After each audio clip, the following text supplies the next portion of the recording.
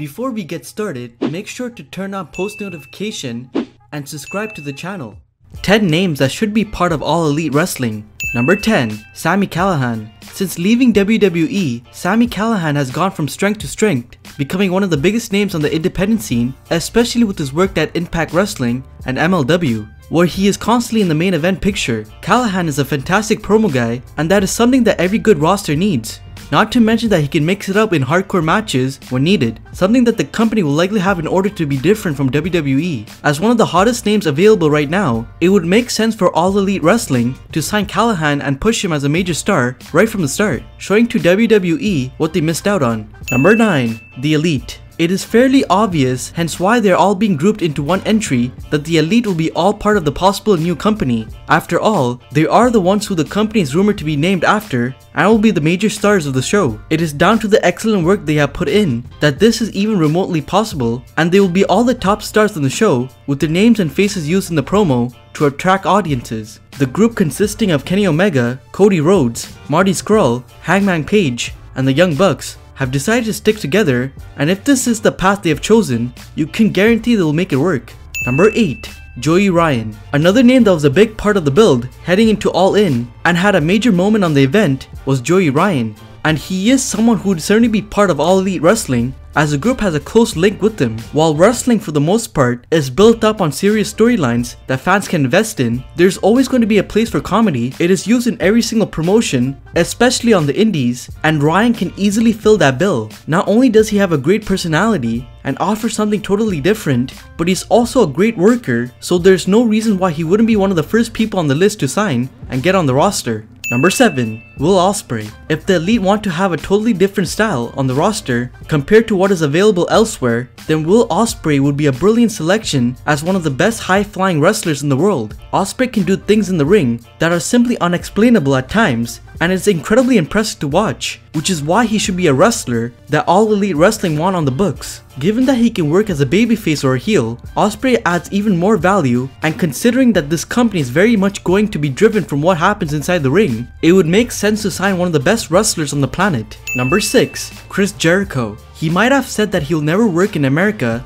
other than for WWE, but it seems like every time Chris Jericho works in an event outside of the company, he edges ever close to breaking that rule and doing whatever he wants. Jericho, alongside Jim Ross, are both heavily rumored to be involved in this project, should it happen, which makes sense as they are two incredibly creative names and both bring a lot of star power to the show. Adding Jericho's name would help attract more mainstream audiences, which the show will need to survive in the long run, and given that Jericho's enjoying these new challenges, this might be a project he has interest in. Number 5. Dalton Castle. Dalton Castle is in a similar position to the Elite in that his contract is coming to an end very soon, and a decision will need to be made regarding what he does next, especially because WWE will likely be very interested in signing him. However, All Elite Wrestling is certainly going to be an option for the former Ring of Honor World Champion, who is just waiting for another major breakthrough moment to push into the elite level of wrestlers in the world. Joining this roster could possibly give Castle that moment, and because he has such a fantastic gimmick that is backed up by brilliant wrestling, he ticks all the boxes that the group will be looking for in its roster. Number 4. CM Punk. If All Elite Wrestling becomes a promotion, the rumors are going to be constant in regards to CM Punk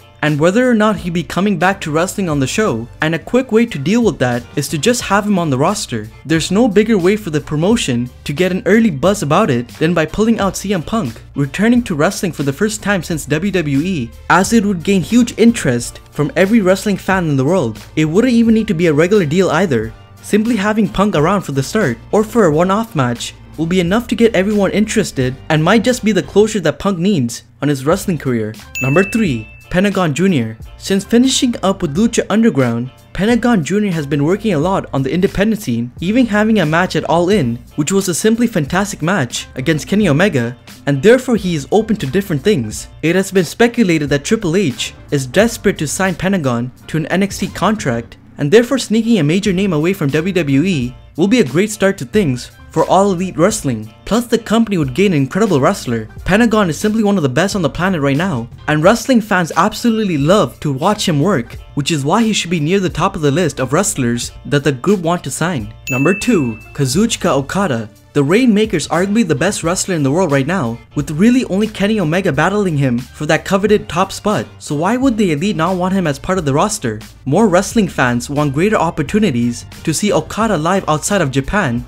and him joining this roster would provide that, and would be a major deal, as you would have to think he would be in contention for any top title that is available. While he might be one of New Japan's pro wrestling's top guys, the company did allow him to work at All In, and therefore must have a working relationship with the Elite already, meaning this deal is certainly possible. Number 1. Tessa Blanchard. There's no doubt that women's wrestling is going to be a major part of the promotion, as was shown during All In, when the Fatal 4-Way was one of the best matches of the entire night, and it was Tessa Blanchard who was the winner that night. Blanchard is someone that the group would be keen to have, for many reasons, with the main one being that she's the best female wrestler outside of WWE right now, and it would be a huge get for them. WWE has a working relationship with Blanchard, as she has appeared several times with the company, so snatching her away from Vince McMahon would be a massive statement while creating a great start to a potential women's division.